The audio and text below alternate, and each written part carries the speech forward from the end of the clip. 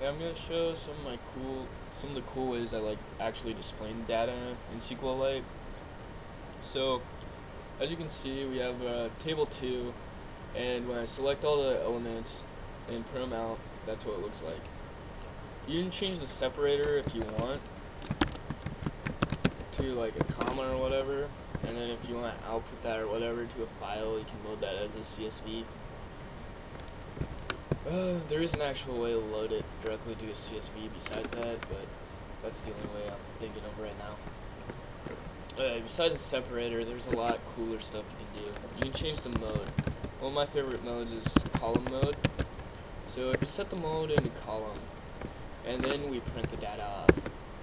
It looks kind of cool, but what makes it better is when you add headers on there. So let's specify headers is on.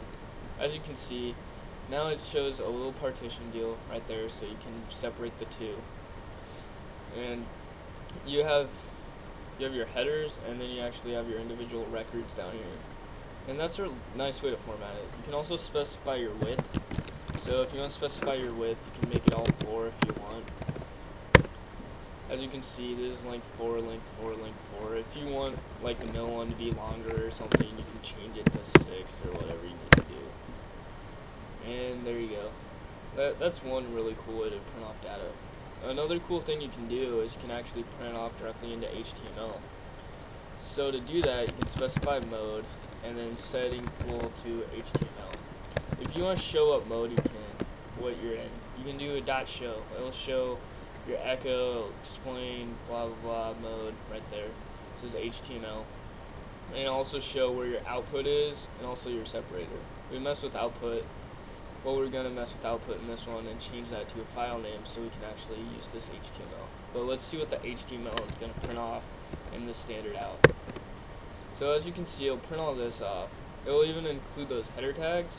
That's because we still have headers is on, wherever headers is. You can specify those off. It's off by default. I personally want those on. So let's output this to a file. So let's output file.html. Sounds like a good name. Alright, now let's run the command. It just outputted that to our file. Let's exit SQLite.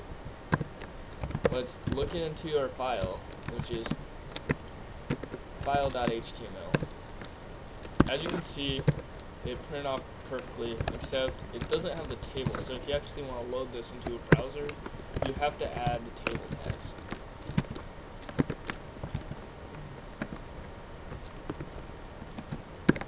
Alright. Now that we did that, let's load it up. HTML. And minimize that for you. There you go. We have D1, D1, T2, just like those headers were specified, and it prints it all out for us, which is pretty cool.